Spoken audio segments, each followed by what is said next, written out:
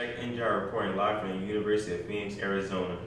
What we just witnessed was the University of North Carolina Tarheels defeating the Gonzaga Bulldogs 71-65, giving North Carolina their 6th national championship. Last year, the feeling was different for the Tarheels.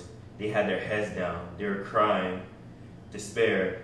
Every sad emotion that was possible, the Tarheels felt after suffering a late defeat from Chris Jenkins' three-point game-winning shot to help the Wildcats win.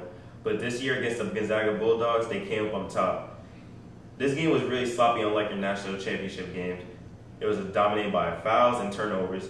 Overall, the Tar Heels finished with a total of 22 turnovers, but unlike last year, they finished strong due to the play of most outstanding player and point guard Joel Berry. Berry, who finished with 22 points and 6 assists, had this to say before the game. "I'm about to get everything I got. We just didn't want to come up short again." Berry, who was under national scrutiny the entire tournament for his poor performances, even after dealing with late ankle injuries, was able to save his best performance at last, giving Roy Williams his 3rd title and North Carolina their 6th national championship with another next year to come. So long. This is Cheikh N'Diaye from ESPN.